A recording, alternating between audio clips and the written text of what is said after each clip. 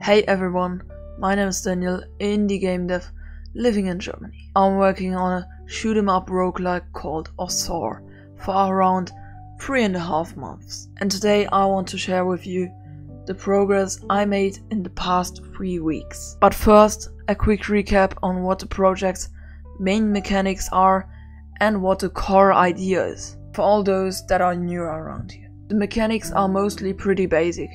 You can move in all 4 directions, you can shoot upwards, and you can do a dash move. A more unique mechanic is the spell. Spells are special action pickups, such as a power projectile shot, a massive power dash, or a heal item. And a bit about the game's core.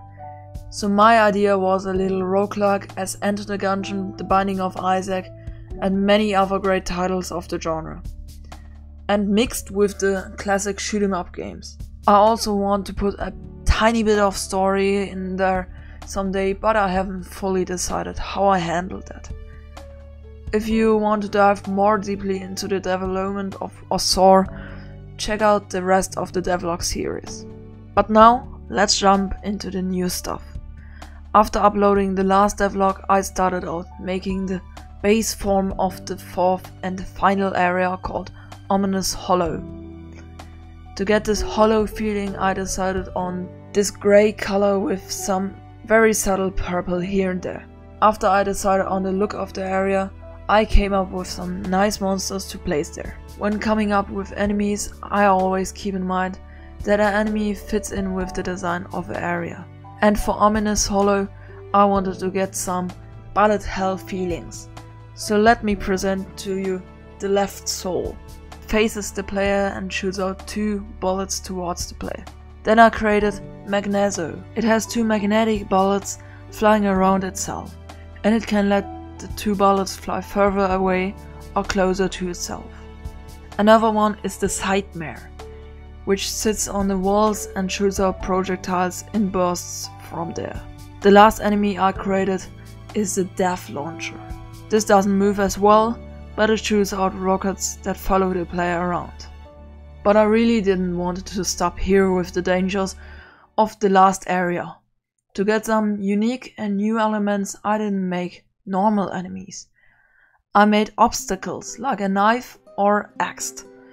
The only differences between obstacles and normal enemies are the visuals and that obstacles can't die.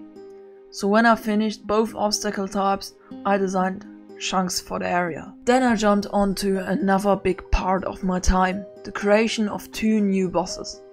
I first created Murphy, which is a boss for the 2nd area. As there is a lot of movement in the 2nd area, I want to reflect that in the boss fight as well, of course. So with keeping that in mind, I slowly but surely came to the final idea of the boss. Then I created the art for this boss, and then I set it up everything. After that was done, I coded the basic movement for the boss, which I've done with movement spots instead of making it smoothly moving around. Now I finally started working on the attacks. For this I came up with this Bat Child spread out. The shards follow the player and they have a tiny bit of health. Then I also made this bullet pattern, which I actually really like. For the 2nd stage of the boss fight, I simply added 2 spiky balls that patrol around the arena. To finish the boss's creation, I quickly made an intro sequence for this boss, and then Murphy is finished. After that I finally polished when a boss dies. So for that I added a massive screen shake when the corpse the boss leaves is about to explode. Then when it explodes, I added a soft explosion sprite and some other particles. Luckily this was done pretty quickly, so I had enough time to create another boss. This time I created a boss for the 3rd area of the game. Again I had a look at the design of the area and I really wanted to get the laser mechanic into the boss fight.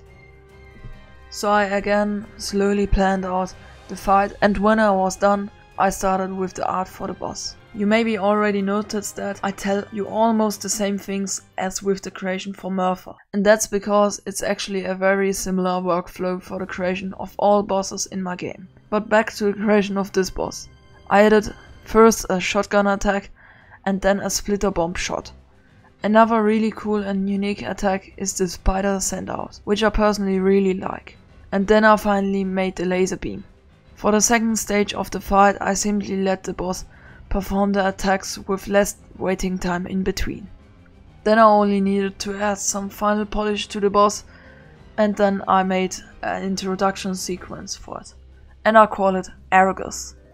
And I was finished with this boss as well. Then I decided to play an almost complete run of the game, as there are all levels connected with each other now. And I noticed that the game was way too long.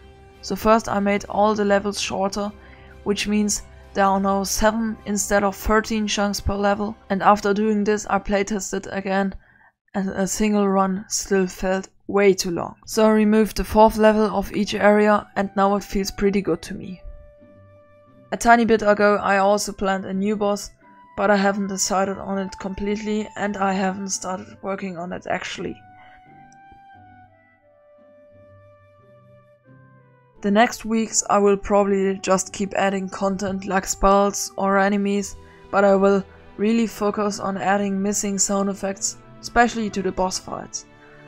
Then if you want to see that progress on the game, subscribe and hit the bell to get notified when a new video from me comes out. Also you can join our new Discord server with the link in the description.